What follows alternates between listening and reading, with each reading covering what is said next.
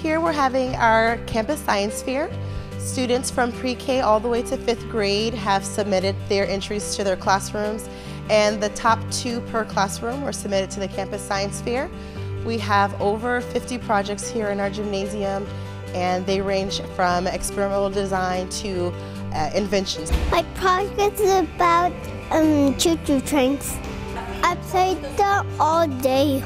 This is me when I was in Walmart, and that was when I go to Toys R Us. My project's about dinosaurs. You separate them by different classes.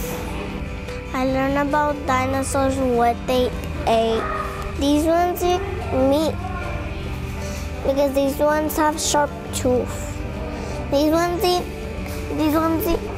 meat and plants because these ones eat plants. They're the herbivores, omnivores, and carnivores. These ones have flat teeth and these ones have sharp, and these ones have both kind of teeth. My project is about ants' body system. I made this ant by using paint, foam balls, toothpicks, beads, pipe cleaners, and glue. And the purpose is to identify and learn about an ant's body system. I learned about an ant has all of its parts in here. The heart, everything in there. And the thorax only holds the legs, nothing else. I'm shaping the ant out, and I'm painting the ant with foam balls. I learned a lot about it, like scientific, and I did this all by myself.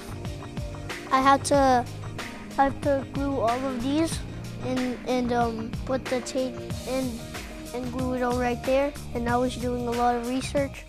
When it's sometimes the new moon, it kind of has a solar eclipse that it turns all red and the sun is getting it too much heat. That's why it turns into a solar eclipse. And the half moon is the first quarter, and this is the third quarter, the half moon. They quite like the same, but it's like they have a half of the other side and a half of the other side. The moon takes 29 days for the moon to orbit the Earth. The Earth is 80 times bigger than the moon, and the sun is 100 times bigger than the Earth. I have 2 grown chickens that are used to living in their garage, and they're containing a lot of poop, so they have to live outside. But we're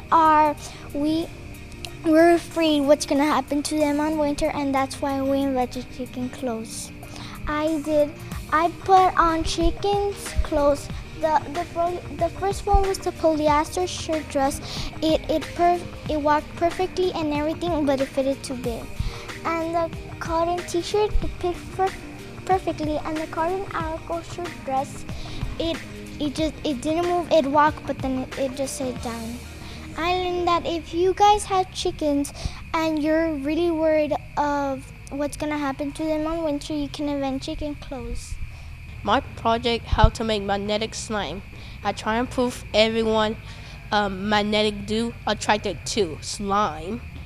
And these the materials I use: the plastic container, borax, Elmer's glue, white water, iron fillings, and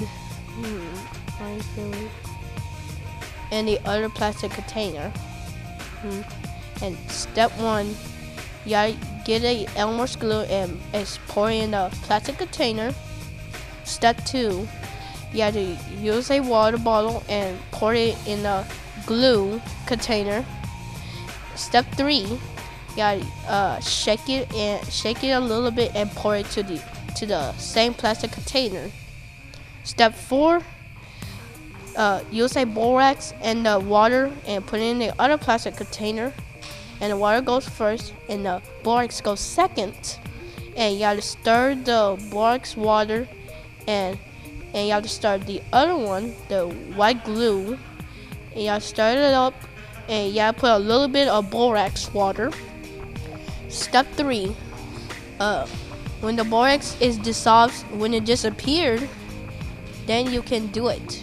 Then step 5, when it becomes slimy, you gotta use the iron fillings and mix it together. And when that happens, and you gotta use a magnet and test it out, and then it will work.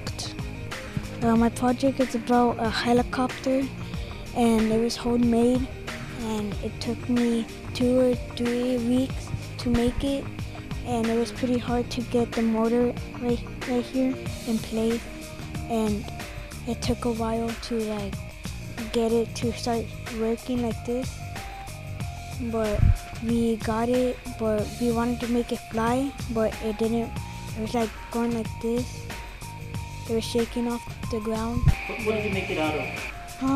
A bottle, popsicle sticks, a hard straw that has metal going inside, and mortar. I liked about me and my grandpa working together and getting this to work about it, to make it work properly, but we didn't get to that place where it can go flying and use a remote to make it work. It's important that the students are exposed to all of the fields within science so that they're prepared for the jobs that are going to be available to them once they get into high school and college. That makes them more college ready. It also prepares them to be more well-rounded as individuals contributing to society.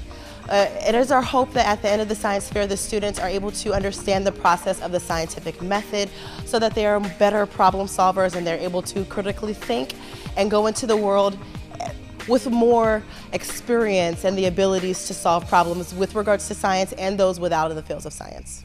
I would just like to thank all of the professionals that came out to be judges. I greatly appreciate your time on behalf of our principal and all of the administration here at Jackson Elementary. We'd like to extend our gratitude to all of the individuals that came out to judge for us this morning.